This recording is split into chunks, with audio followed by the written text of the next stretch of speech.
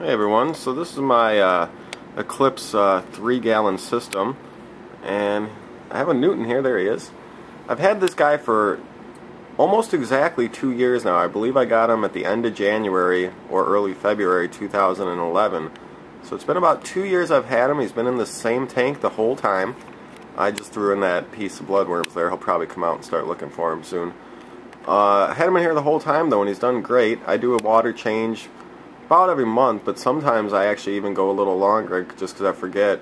And he's done great. I test the water levels, and they do pretty good. Even though he gets a big chunk of food, it looks like here he only gets that big piece of food once or twice a week, and then I feed him little bits of Newt pellets, Newt bites the rest of the days.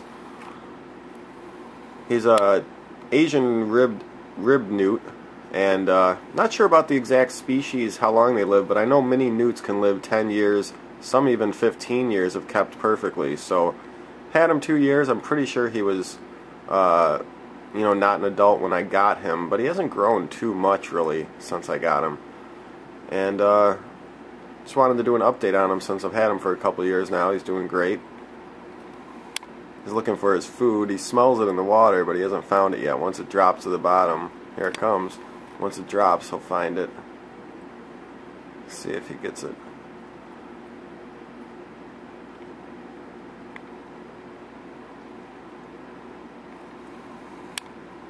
Well, he's on top of it. Turn around, dummy.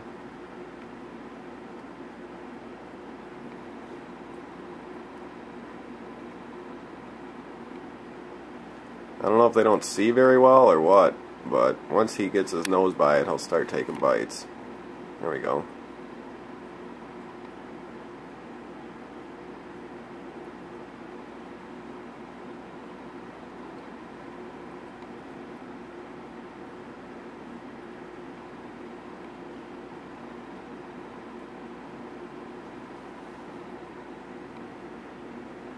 Dirty glass, probably some algae on it, hard to see through.